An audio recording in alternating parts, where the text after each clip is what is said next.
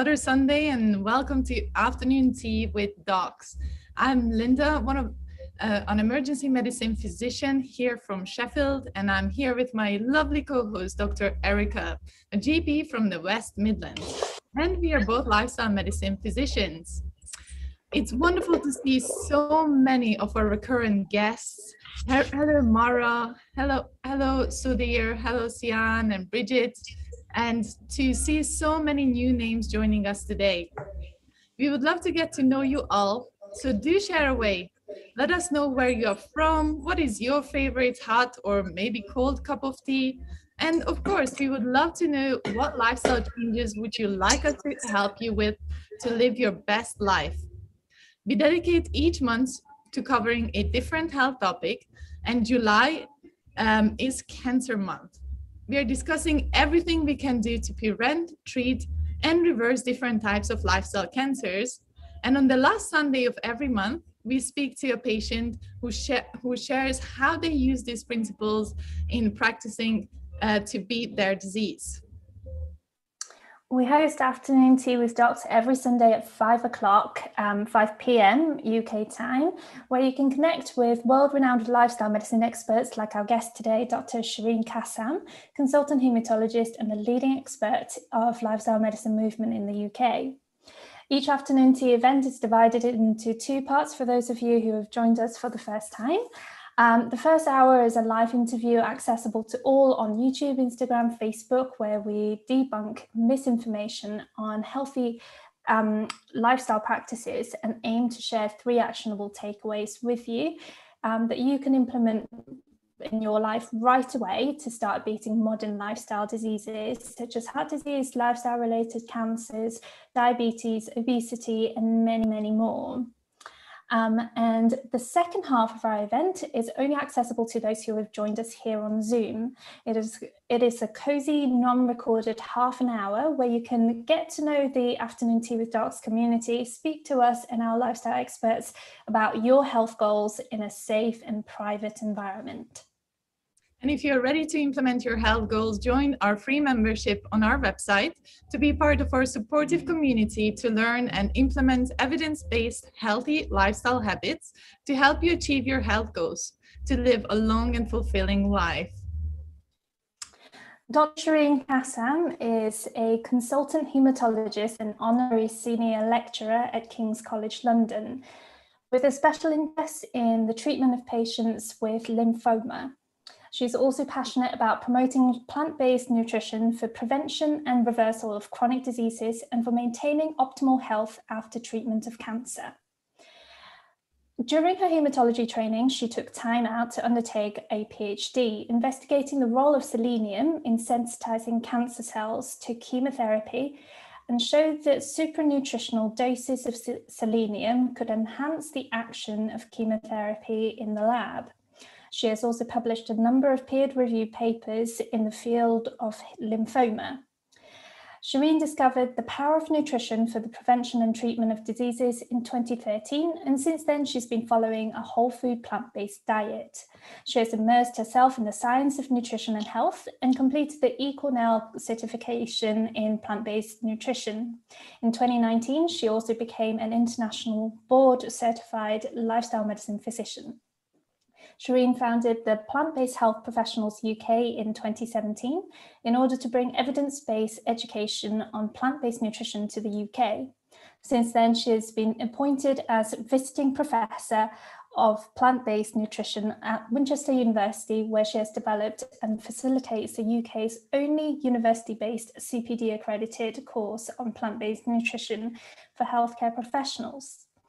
In January this year, Shireen co-founded and launched the UK's first CQC-registered online multidisciplinary plant-based lifestyle medicine healthcare service, Plant-Based Health Online.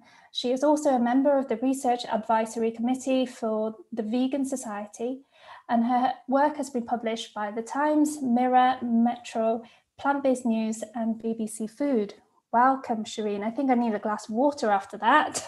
My God, sitting here going red, but thank you very much. And thanks for inviting me. You guys doing such an amazing job. Thank you very much, Shireen, for joining us and also for giving up another hour and a half of your time to educate the public on how to prevent, treat, and reverse diseases.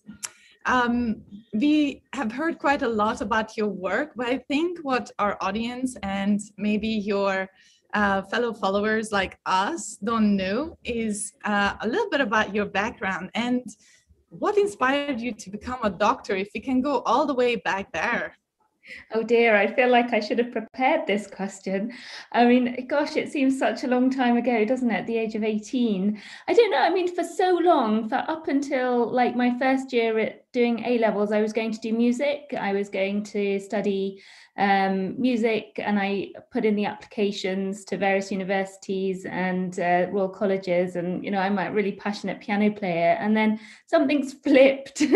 I don't know what, and I was already doing biology and chemistry, so that was fine to pursue the career in medicine. And I guess it's like with most people, you feel like you want to do a job where you're able to actively change the path of somebody's life, and it felt at the time maybe that music was going to stay as a hobby rather than be my career as such. So but I think I probably found my passion for medicine during medical school and beyond, rather than when I was doing my A levels. So yeah, and I found hematology because it brought together everything that's great about medicine. It's the pathology side, the fact that you can see a patient, take their blood test, look at it down the microscope, and then go back all the way back to the patient and tell them what's wrong with them. So it sort of combines that clinical and laboratory medicine that very few specialties do. So I feel privileged to do what I do.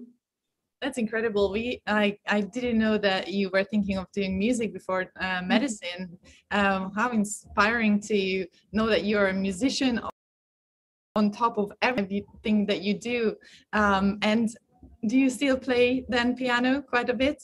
Yeah, well, quite a bit. I don't know. It's being crowded out by my passion for promoting the plant-based message. But yeah, I've got a piano at home, and it's lovely to be able to play. Oh, incredible. And you did say that you became a hematology consultant. And for how long did you practice hematology when you just realized that maybe you have to look down the path of nutrition to get more answers? Yeah, so I started my hematology training back in 2004. And then during that time, I also took 4 years out to do my PhD. So I became a consultant in 2012. And I soon realized that, a lot of the issues that I was seeing in my patients were related to chronic underlying illnesses. Although I was seeing them for lymphoma, most of my patients still do have the common chronic illnesses like cardiovascular disease, type 2 diabetes, hypertension, high cholesterol. And they were not only impairing my patients' quality of life, but also hampering the treatments that are available to them, and increasing the toxicities of the treatment that I can deliver. So and then later realized that clearly outcomes for future health are really impacted by these underlying health conditions. And really it seemed wrong not to be able to talk to patients in an evidence-based way about how to improve their lives and their quality of lives, because everyone asks me, what can I do, what should I eat, should I be exercising? And really I only had really short sentences to deliver at the start of my career. Yeah, healthy balanced diet, yeah, everyone should do some exercise. And so I really did feel that I needed to educate myself a bit better. And then it was when I adopted a plant-based diet back in 2013 that really I started to learn about the science. And it took a good 4 years really before I launched Plant-Based Health Professionals until I felt comfortable with my own level of knowledge to be able to then start, preaching, as some people call it. We'll go back to the plant-based aspect of things, but I'd love to know actually why selenium? Yeah, that was also just a bit of serendipity, really. I mean, I was interested in looking at, pharmacology in general in terms of treatment options for patients with lymphoma. And I happened to apply for a job that was advertised in a good cancer centre, and it was their interest that they were taking forward. But, you know, like with all research, it's about sort of learning the principles of research, how to assess data, how to do experiments. So it wasn't necessarily selenium at the time, but that happened to be the first time that I got into learning and, you know, interested in nutrition, because clearly we know selenium is an essential micronutrient, and, you know, it has a clear important role to play, and yeah, there seemed to be some good data at the time for cancer prevention, but also higher doses for enhancing the impact of our conventional chemotherapy agents. But it taught me a lot, because, you know, you've obviously had T. Colin Campbell on your platform, and, you know, he talks about holism and reductionism, and really my project was really reductionist, and I don't really truly believe that a single micronutrient is going to be the be all and end all of our cancer therapies. But anyway, it was a learning experience and got me into that sort of research frame of mind.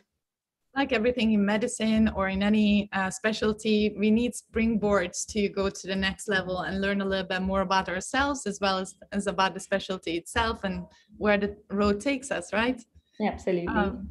And you did mention that you went on a whole food plant-based diet yourself before. And what was the initiating thought for you to go on it? What inspired you? Yeah, I mean, for me, it was the animals. So I'd been vegetarian since 2001, and it took all the way to 2013 to realize that eating eggs and dairy was no longer aligned with my own ethics and beliefs. So I went vegan for the animals, but then I had to discover for myself what a healthy plant-based diet would be. Even though it wasn't a big transition for me, I thought, well, I better understand a bit more. Plus, everyone starts asking you questions, don't they, when you change your diet? And I didn't have the answers, and that just opened up this whole, like, box full of information that I had not come across. And I realized I was learning most of this from, you know, the amazing US educators, and nobody really was talking about it in the healthcare space in the UK at the time.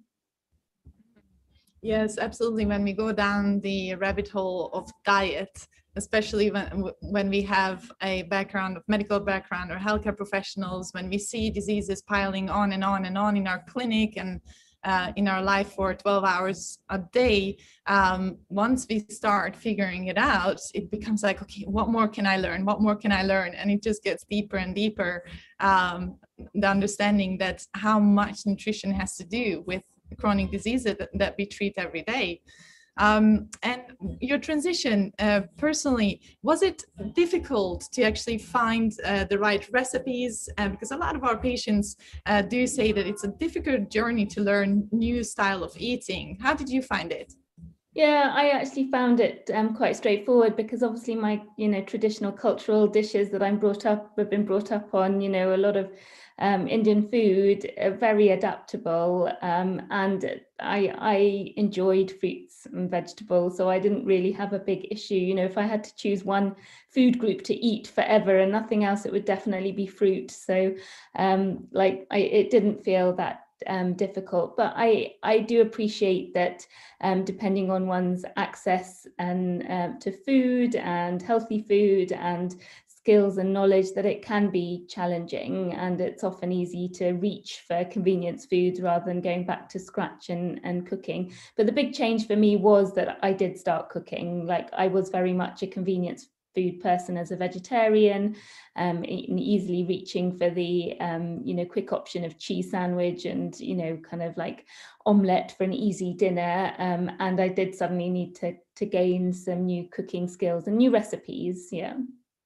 I certainly found it quite difficult, because I never really cooked before, and our background is European. We don't have any spices, so it was a bit of a challenge. But when I looked at your course, the 21-day starting course on plantbasedhealthprofessionals.com, I found that to be really easy for my patients to refer to.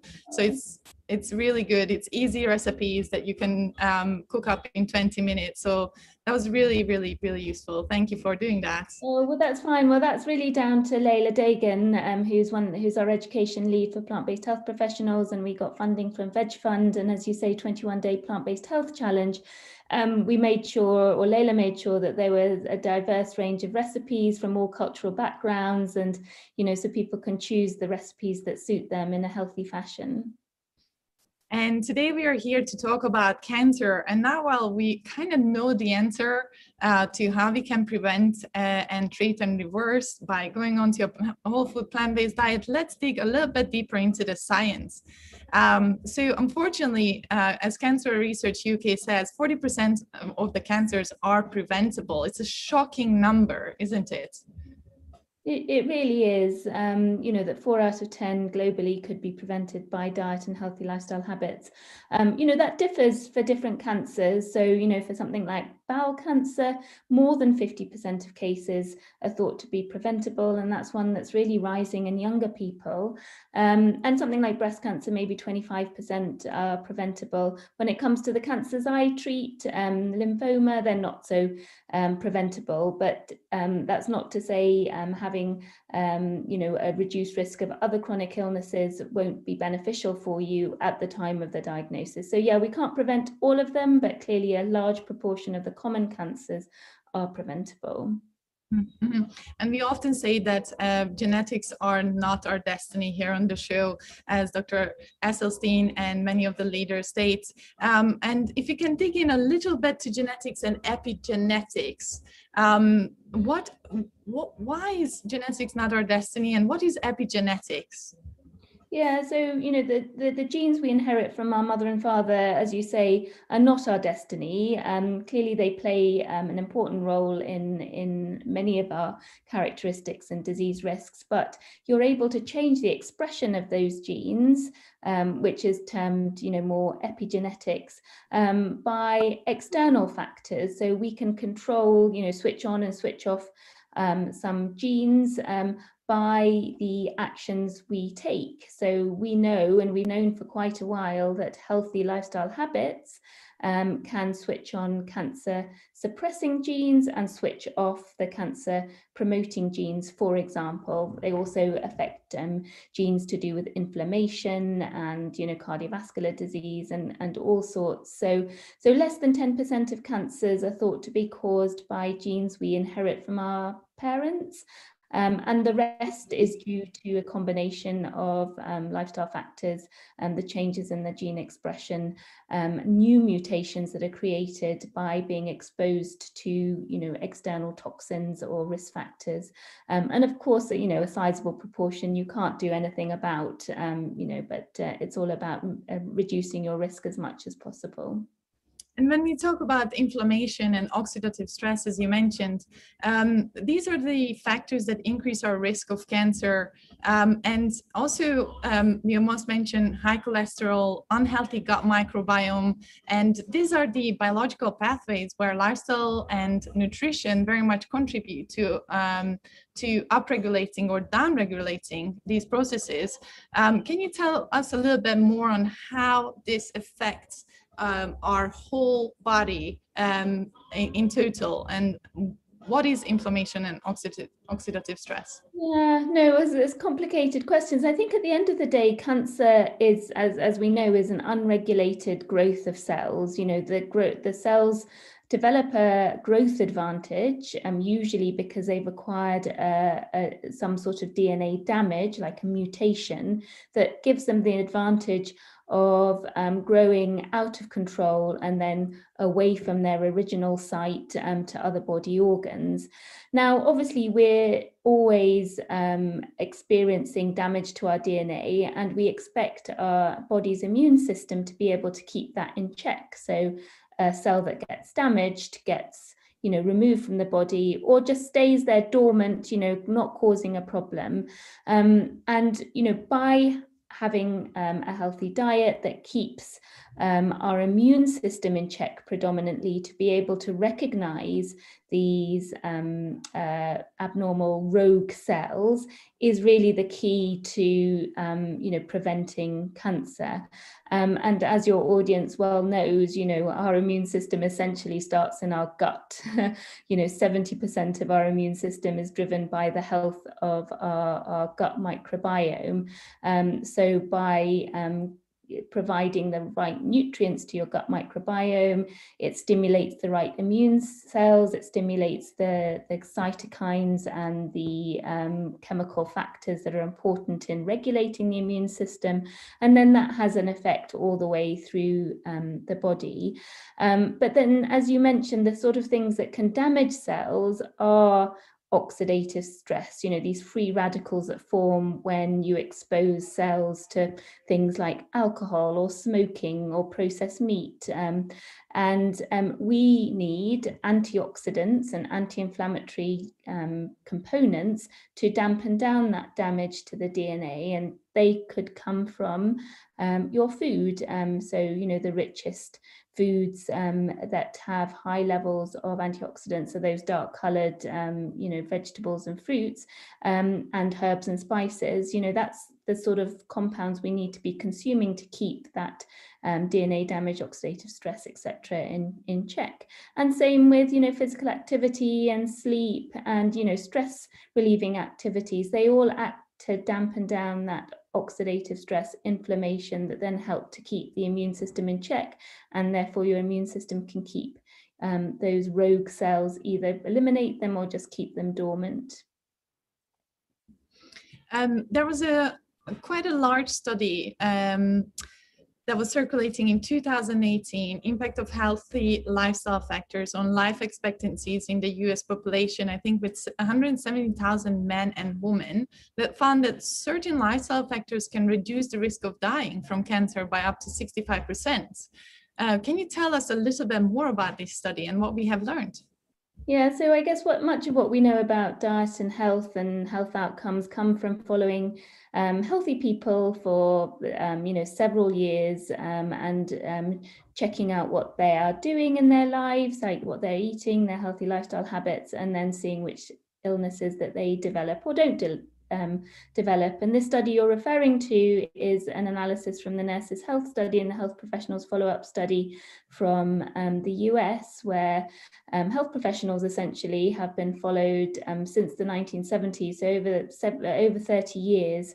There's correlations and associations been made between healthy lifestyle habits and their disease outcomes. And this one looked at 5 healthy lifestyle factors. So a healthy diet, which included high intakes of fruits and vegetables, nuts, seeds, legumes, and low intakes or no intake of red and processed meat, low intake of processed foods in general, low levels of sugar and salt intake.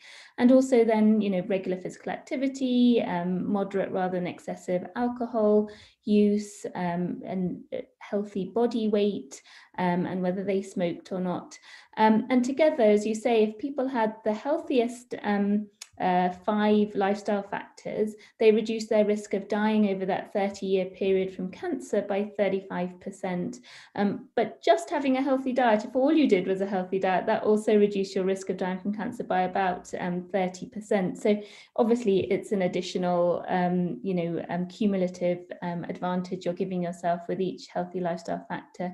And people say, of course you're going to have to die of something, and that's absolutely true. And but the thing is, I think we forget that now in the UK, we spend on average 12 years of our life in ill health. So although, life expectancy is over the age of 80 for women, 12 years are spent in ill health, and none of us want that. And this study showed that those extra years that you're living are definitely in better health. Wow, 30% decrease just by changing your diet. That's a huge number, and something that's so accessible, both economically as well as physically, to change for all of us if we know how. And as you mentioned, yes, we all have to die somehow, and I hear this from my patients all the time. And as Dean Ornish says, in a room, there's 100% death rates, because unfortunately all of us will die. but the big question here is how. And certainly what we see in all of our specialties now, even in A&E, patients are coming in repeatedly with chronic diseases and a really poor quality of life, which is what I think all of us are trying to get the message out, that you don't have to live like that. You can, have a good quality life where you're jogging with your great grandchildren at age 90 and die young at age over 100. So certainly a strong message to give out, and that everybody has the power to change their lives. A little bit about fiber, which is something I think very important and something that helped with my colitis treatment. I would love to ask you, there was this, according to the Cancer Research UK, the lack of fiber causes about 30% of cases of bowel cancer, which is more than double the cases caused by red and processed meat consumption. Can you tell us more about the importance of fiber in cancer development and also treatment? Yeah, well, no, interesting question. And fiber is key to keeping healthy from every chronic illness, really. So cancer is not unique there. But with regards to colorectal cancer, which is one of our common ones, fiber really is the only food that's required and necessary for the gut microbiome. So, it doesn't get digested, it goes down to the large bowel, and it there gets utilized by the gut microbiome, which is key. So having a diverse gut microbiome with healthy gut bacteria and keeping suppressed the unhealthy bacteria is key to keeping the gut healthy. And those bacteria that we want will produce short chain fatty acids, these chemicals that are the transmitters that sort of communicate between different organs and the gut cells themselves. So that's where the link is, that it's really keeping the gut lining healthy and creating a microbiome that also promotes a healthy immune system. But of course, having enough fiber in the diet, keeps your the rest of the gut contents moving. It stops you being constipated. It keeps a nice bowel movement, and within that bowel movement, you're excreting toxins and nutrients and things that we don't want. So, for example, estrogen will be excreted through having enough fiber, and so will cholesterol. So, although those factors are not directly impacting cancer per se, in colorectal cancer, it will do in certain hormone-driven cancers. When you want to regulate your estrogen levels for breast cancer, endometrial cancer, for example, having enough fiber and excreting the excess estrogen is really important. Mm-hmm, mm-hmm. And many patients do ask, a bit off topic, but before we go on, can you just tell us the difference between a vegan diet and a whole food plant-based diet? From an expert like you, I must ask this. Well, I don't know if I'm an expert, but the term vegan is best used to describe the whole vegan philosophy, which is about social justice and justice for the animals. So, if you're eating a vegan diet, we know what you're not eating. So you're not consuming animal flesh or any products made from the use of animals. But that doesn't tell me what you're eating. And you know full well that somebody on a vegan diet could be eating fruits and vegetables, or they could be eating Pringles and Oreos and drinking Diet Coke, for example. So for me, a vegan diet doesn't tell you what you're eating, it's really what you're not eating. Whereas if somebody describes their diet as a whole food plant-based diet, that to me is a healthy vegan diet composed of fruits, vegetables, whole grains, beans in pretty much equal proportions, and then a regular small portion, 30 grams a day approximately of nuts and seeds, as well as a really healthy addition. Thank you very much for clearing that up for all of us. It is definitely a question that comes up regularly. When we talk about the microbiome and fiber, I would just like to ask you a little bit about dairy and how does it play in, because we talk about meat a lot, but when it comes to dairy, it's a little bit more of a middle ground of understanding of what is it really.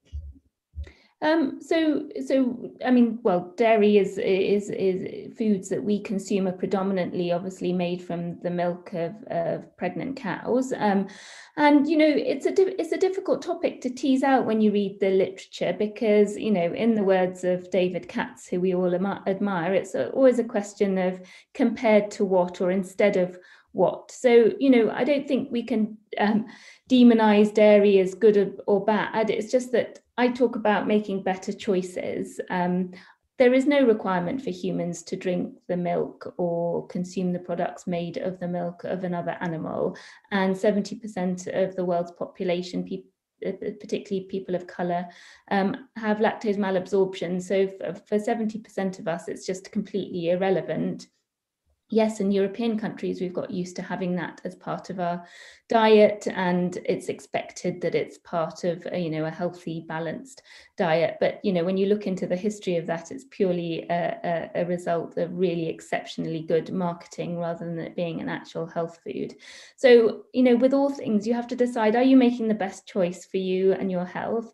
And the answer to dairy is no. There's no necessity for it in the diet, and you can make a better choice. And I always compare it to swapping out dairy to choosing soya foods and soya milk, for example, because we have those studies.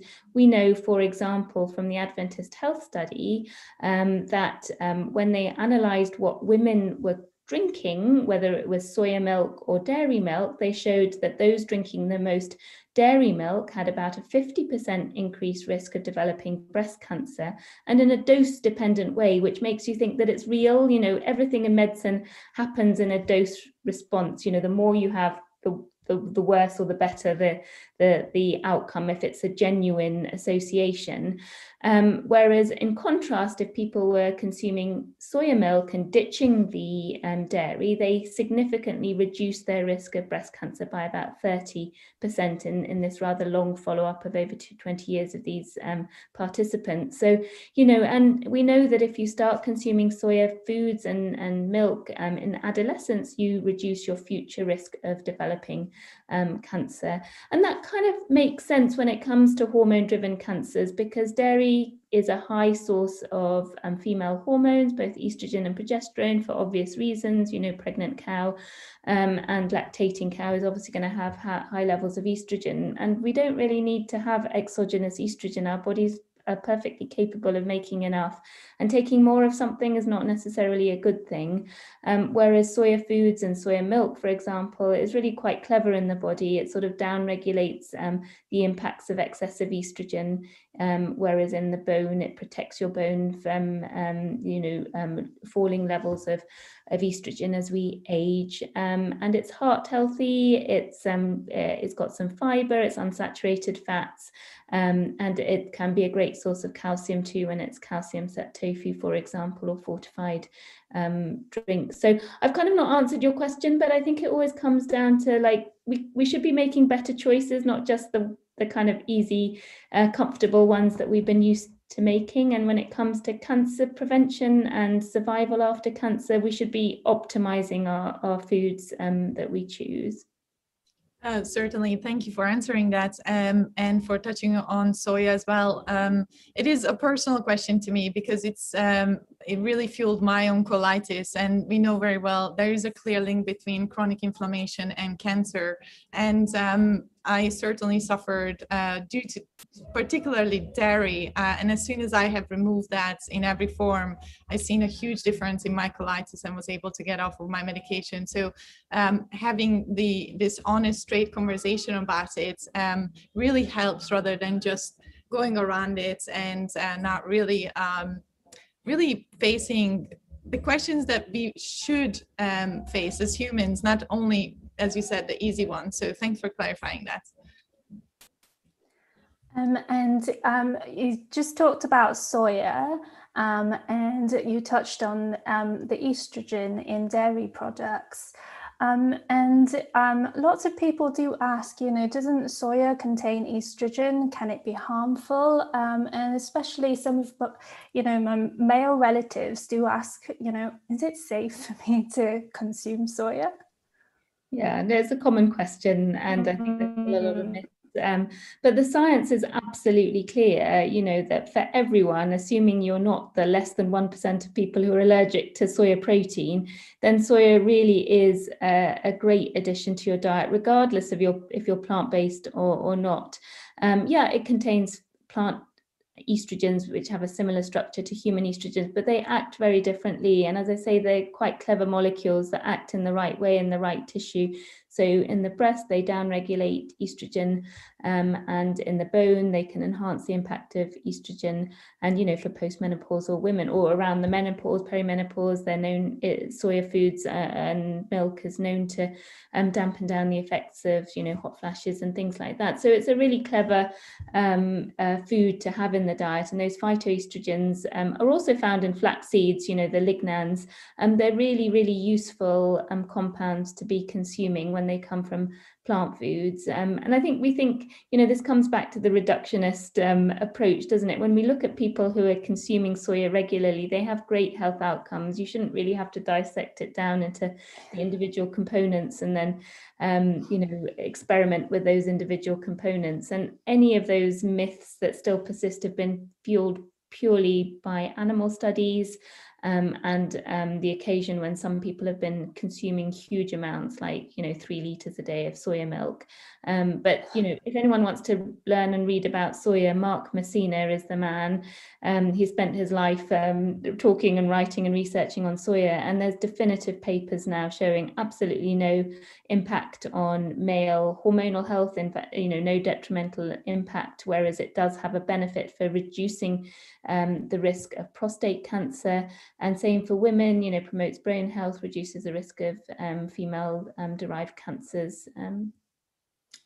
Thank you for clarifying that, and hopefully it's clarified that for lots of people and the confusion around soya. And talking about dairy as well, I just want to touch on insulin-like growth factor. There is a group of people with Laron syndrome, which is a rare form of dwarfism, and they are deficient in insulin-like growth factor 1, and they virtually don't suffer with cancer and conditions like diabetes. Can you kind of talk a little bit about why that might be? Yeah, so you know, as the name suggests, insulin-like growth factor is a growth factor. It makes cells grow. It's kind of what makes us reach our growth potential, and we need it as children and adolescents to grow in height. But beyond kind of our peak height being achieved, we don't need bucketful of insulin-like growth factor. And we know that our diet and lifestyle choices can impact that level of insulin-like growth factor in the body. And we've known for quite a few years, actually, that people who have higher levels of insulin-like growth factor in their blood, when they're followed over time, they're more likely to develop cancer. Now, you know, that's just an association. It doesn't prove cause and effect, but there is good sort of experimental data supporting that, as I say, the population data, and then, as you say, people who have really low levels virtually never develop cancer. So it kind of makes sense, and really the strongest evidence for insulin-like growth factor being implicated, especially with dairy consumption, is with prostate cancer, because those men consuming the most dairy products, around 400 grams a day of dairy, have about a 30% increased risk of developing prostate cancer. And certainly one of the mechanisms proposed is that you know, dairy increases your own body's level of insulin-like growth factor because you're consuming that from the cow's insulin-like growth factor. But the other thing to say is that we know and have known for a while that animal protein directly increases the level of insulin-like growth factor in our bodies as well. And the really great news about this is that there's been experiments done on people changing their diet and lifestyle, you know, adding in a bit of exercise, getting rid of dairy, and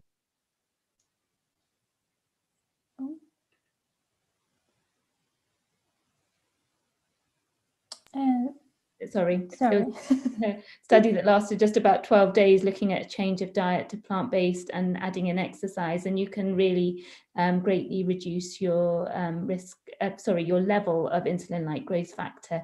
And we know that vegans and those on a plant-based diet have the lowest levels of insulin-like growth factor. So it sort of makes sense. And we know that those people following a plant-based diet and vegans have a lower risk of developing cancer.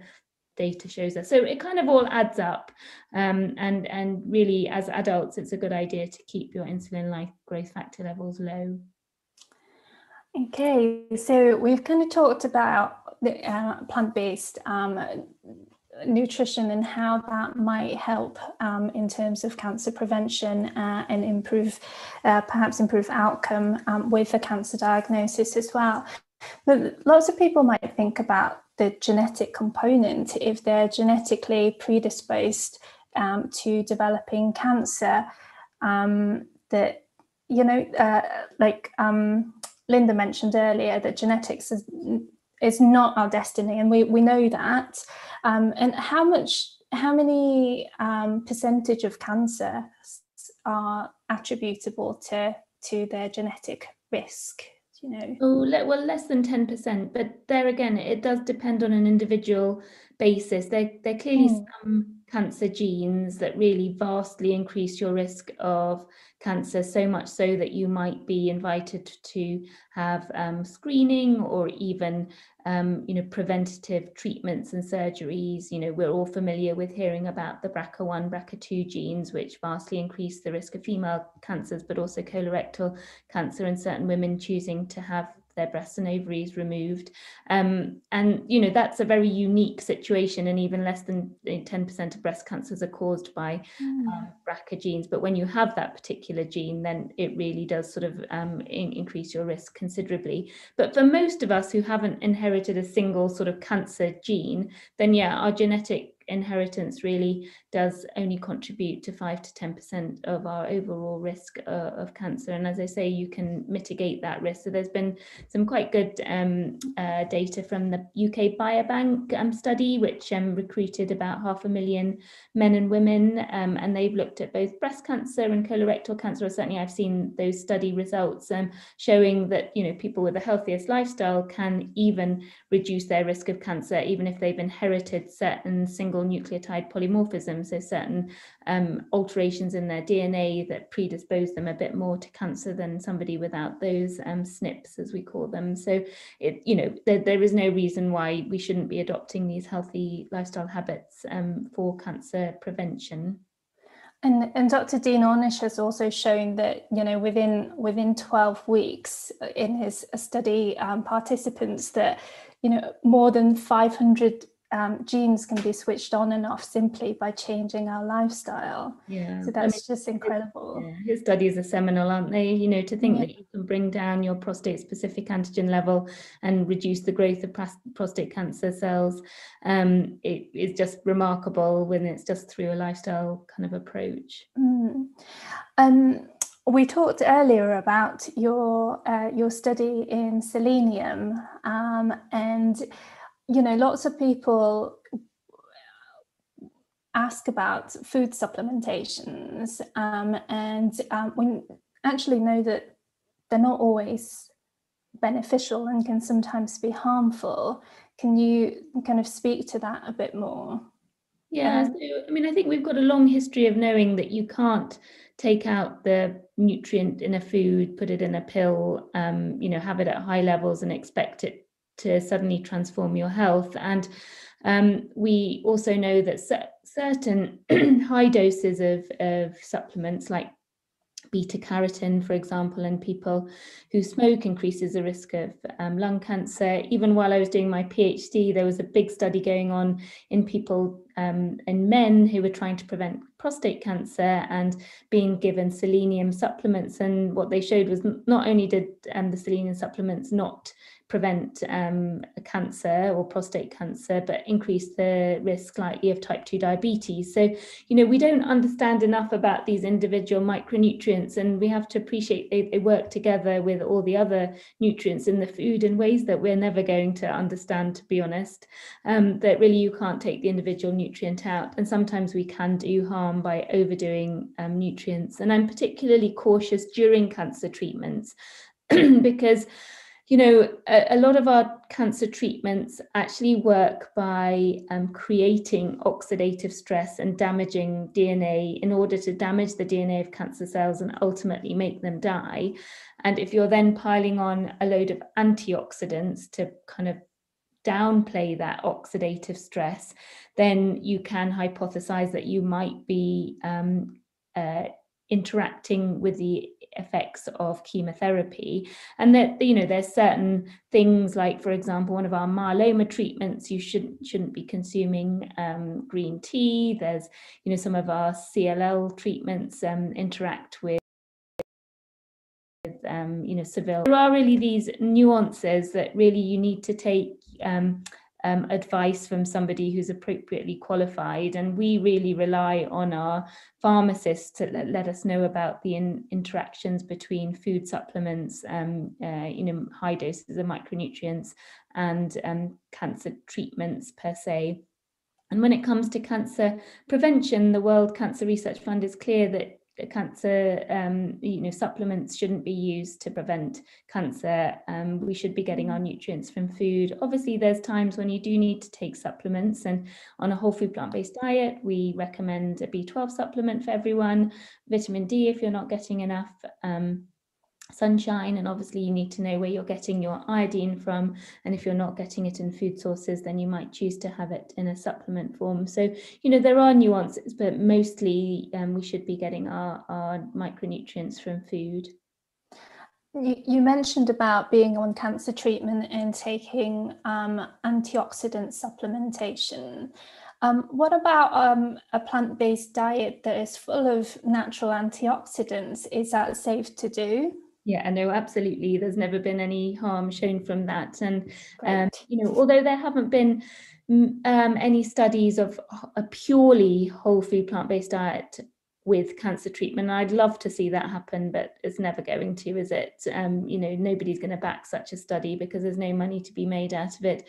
What we do know is that from the Women's Health Initiative study, for example, which is one of the most expensive, largest, longest kind of nutrition intervention studies ever performed, is that people who were eating a lower fat, healthier diet, which was higher in vegetables, whole grains, and fruits, they had a better survival from breast cancer if they developed breast cancer. So, that was one of the first times that we've learned that, a healthier diet full of more plant foods can actually impact how you do after a diagnosis of breast cancer. And we've got similar studies looking at colorectal cancer and quality of diet, and showing those eating the most plant foods before the diagnosis and after the diagnosis had a better survival and longer remission. So, it's all pointing in the same direction, which is why the guidelines also say, have a diet full of whole plant foods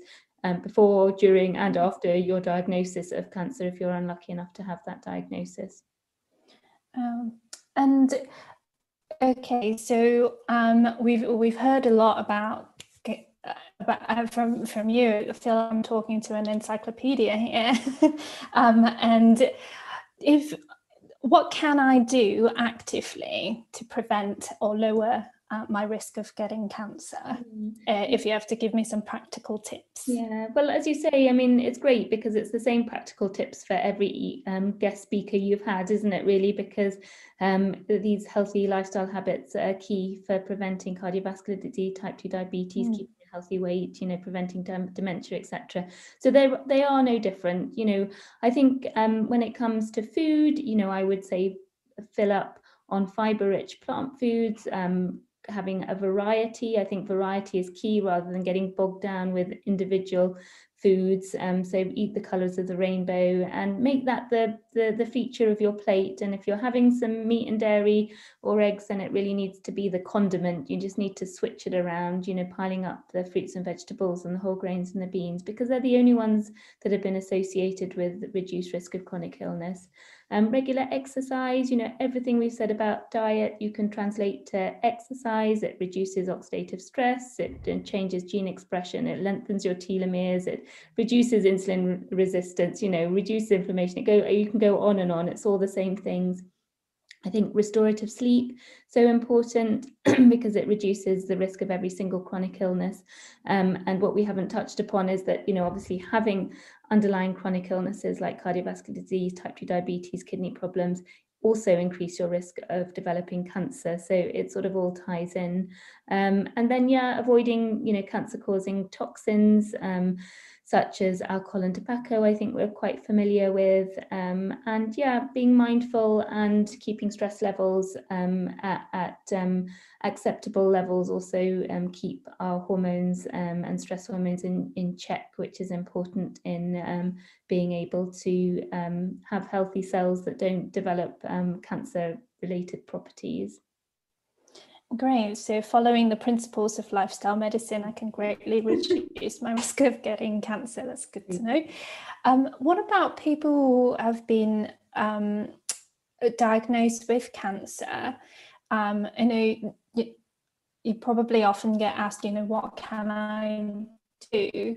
Is this everything now in the doctor's hands, or can I do something about it? No, I mean, we now know for the really common cancers like breast, colorectal and prostate cancer that healthy lifestyle habits during and after the diagnosis really can improve your chances of remission and reduce your chances of dying. And this is also in the guidelines from the American College of something or other, exercise and something, where they've clearly laid out the statistics that are involved with adopting, regular physical activity. And you can reduce your chance of dying from cancer by around 30%, even if you've had cancer, so it's really remarkable statistics. I think part of that is because you're reducing your risk of other chronic illnesses, and partly because you're enhancing your immune system and keeping those rogue cancer cells that still may be apparent and left in your body, you prevent them from developing those growth advantage and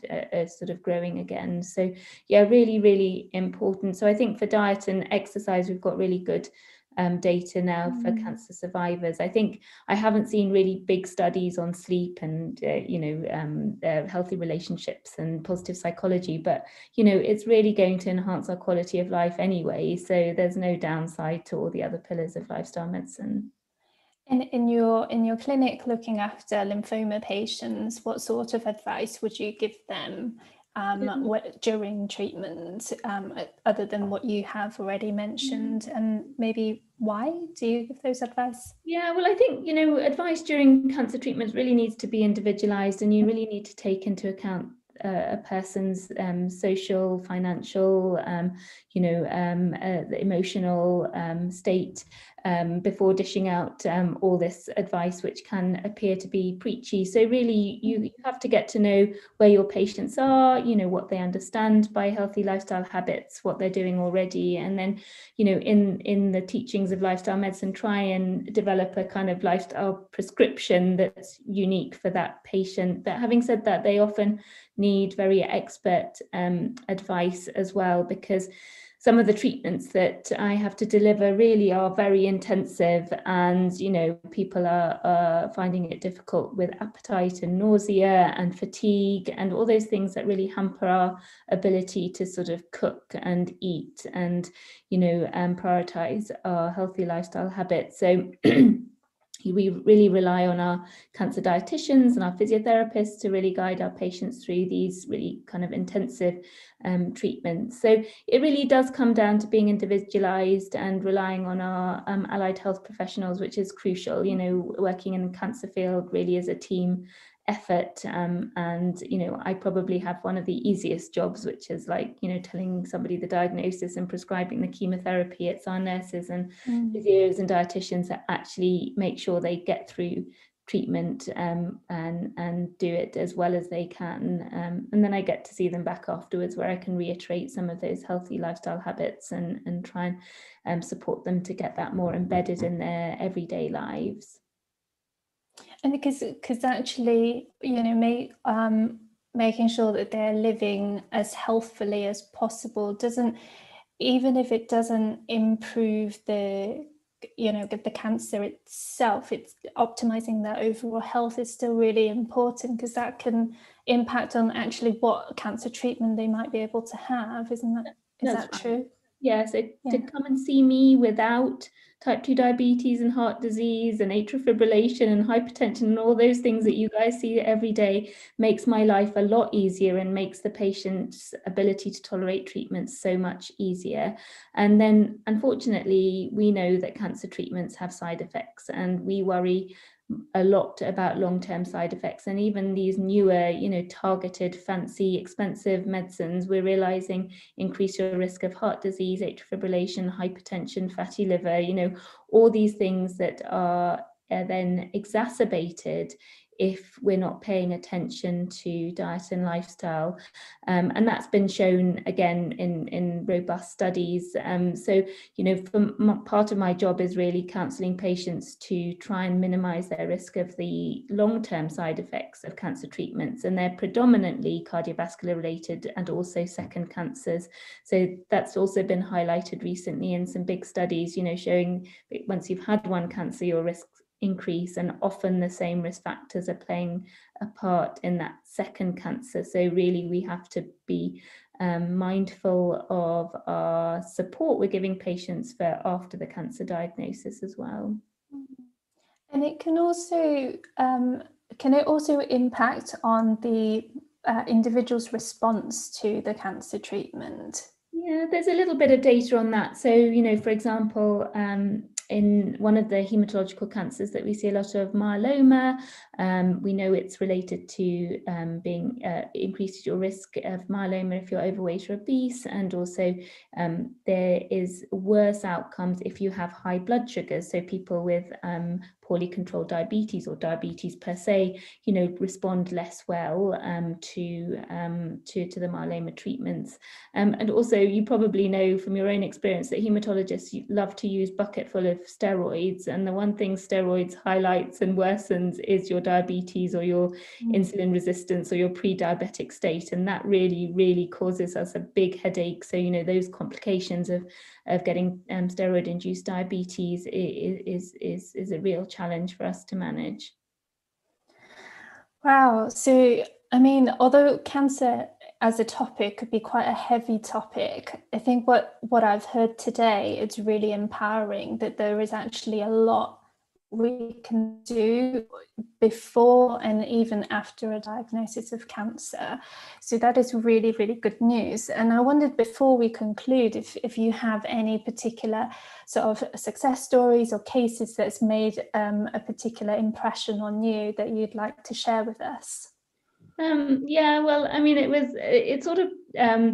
was a patient that really kind of started or gave me confidence to really come out and start speaking about the impact in diet and lifestyle. I didn't really think that he would be the type that was going to go all the way, but he and his wife, after his second diagnosis of lymphoma and had got back into remission, were clearly determined to make a lifestyle change. The weight, they had hypertension, and they wanted to improve their own quality of life. And like I do, I give people book recommendations, but I don't really believe that anyone takes me up on those. But they read a book that I really found quite useful for myself, which was Eat to Live by Joel Fuhrman.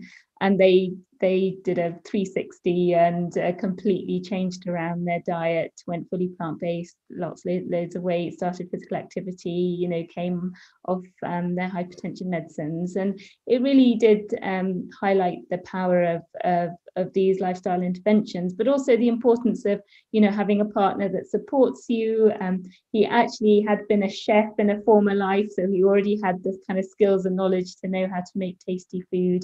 And having that motivation that comes from a diagnosis, a sort of critical diagnosis, was enough to spearhead them. So that kind of brought me out of my shell, and, as it were, to start really talking more openly about this outside of the clinic room, because I think a lot of work that still needs to be done about getting the message out there. I don't think the science is going to change anytime soon. We don't need more research. We need to get this implemented in the forefront of people's minds and support patients, clients, general public to be able to access these healthy lifestyle habits, whether it's through buying, cheaper food, green spaces, those sort of things. Wow, we have covered a lot, and we have quite a lot of questions actually on Facebook and on YouTube Live as well. But before we move on to those questions, we here on Afternoon Tea with Docs, we like to summarize what we have learned into 3 practical takeaways that they can implement right away to take control of their health. Would you be able to just give us a quick summary that they can implement right away? Oh gosh, that's tough, isn't it? Well, I might. So I think I'll stick with food because it really is my number one passion.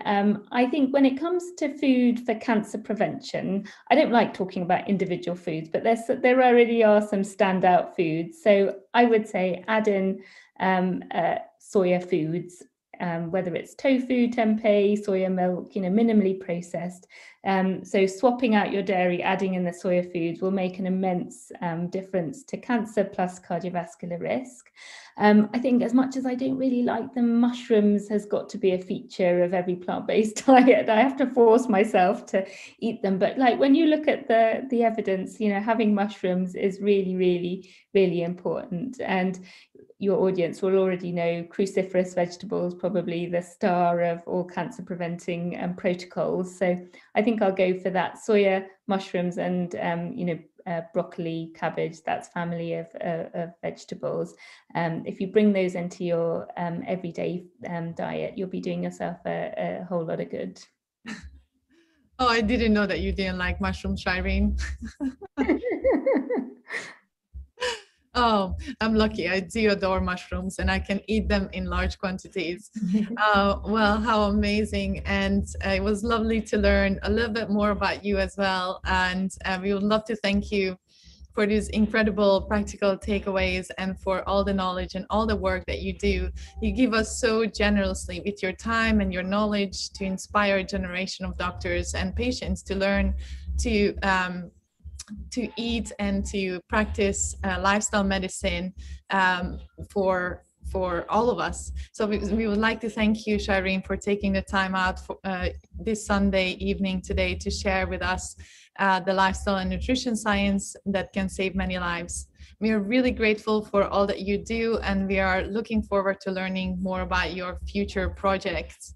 To those who would like to connect with Dr. Shireen Kassam and her incredible work and team, you can check out the comments here on the chat, or if you're watching us on YouTube, it will be on the description. The 2 websites that you can have a look at is plantbasedhealthprofessionals.com, plantbasedhealthonline.com, and you can connect with her also on Instagram. And if you would like to learn more about the best and most affordable nutrition science course for healthcare professionals, and as well as non-healthcare professionals, if you're very interested in nutrition that supports chronic disease reversal, make sure you check out the 6-week Winchester University course, Plant-Based Nutrition, a Sustainable Diet for Optimal Health, which is run and moderated by Dr. Shireen herself. And the link for the website is as well under the comments here below. Highly recommend it for everyone who wants to take control of their health. Next Saturday, we have Professor Robert Thomas join us to talk about keeping healthy after cancer. Do stay connected with us on social media and say hello on Instagram, and subscribe to our YouTube channel, and the links are below. We really appreciate all your support as we do this on our free time, free of charge. So any shares are greatly appreciated to help our patients and our loved ones keep healthy. And you can join our free membership area on our website, afternoonteawithdocs.com. to continue any sort of health topic, health-related conversations, share tips and challenges, and join this supportive community to help you implement the healthful lifestyle changes you want that will enable you to live a long and fulfilling life. Please do let us know how we're doing in the chat or in the comment on YouTube, Facebook. We really do appreciate your feedback. And for those listening on live stream, thank you for listening and have a lovely evening. Thank you. Bye guys. Now we go off of recording and we will take a few